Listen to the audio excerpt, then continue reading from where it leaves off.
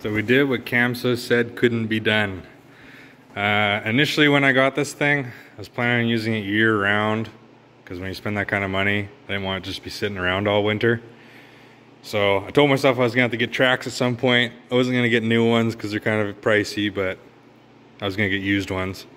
And winter time came and phoned Camso, and they said that you can't put Camso tracks on a Pro XP, that there's clearance issues, and the salesman guy told me that some machines aren't meant to have tracks. I was like, well, that's kind of dumb thing to say when you're a company that makes tracks, and going forward Pro XP is going to be like one of the main machines, so it's kind of crazy that you're not going to make anything, but that's what they said. There is a couple companies online, I think Brax or something is one of them, that said, or they make a kit that's like $750 to put Camso tracks on your Pro XP. But me and a friend of mine just did it ourselves. These tracks are older ones, T4S. Not the 4S ones, like the new ones.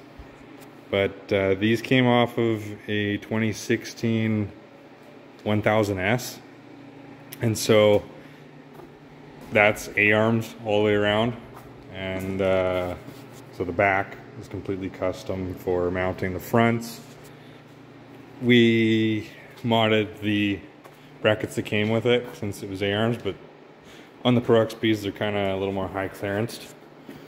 So what we did on the front is basically take the bottom A-arm, normally it's completely flat, and the top one, which normally kind of comes and wraps around like a bar or something there.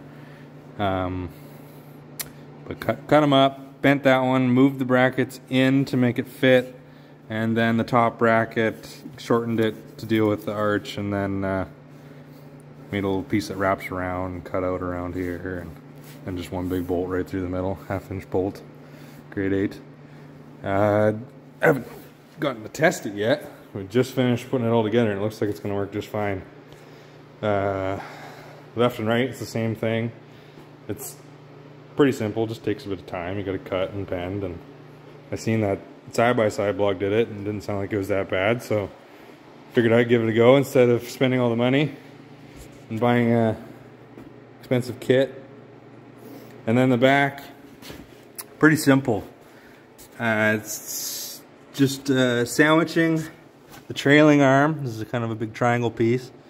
Sandwiching it in there, and then making just a triangle that fits on top, it fits on bottom, and then utilize the scraper holes and added an extra one.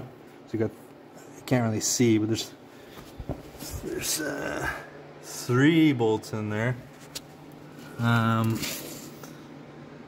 Sandwiching it in there, and then just making a drop bracket to get it out of the way of the suspension. Might have to make that a little bit lower if it runs into the radius rod, but we'll see after we do some testing. But that's pretty simple, just to extend it down a bit more or move it back a bit, whatever it needs to happen. But the main thing is that the main part of the fabrication's done, and the tracks are mounted, so that's the big thing. Other than that, I mean, if you get ones from a Polaris, the bolt pattern's the same, and if it's a 1000, then the main sprockets, they're the same,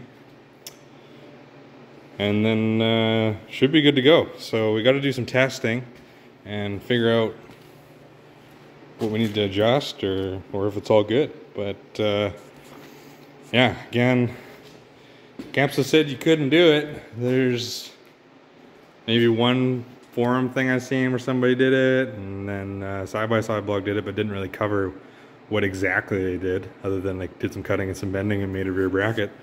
But I think this is gonna work just fine. So we'll find out soon, and I'll make an update video on how it actually goes. But pretty excited now when it snows, be able to go out and shouldn't have any issues. So I'll keep you posted.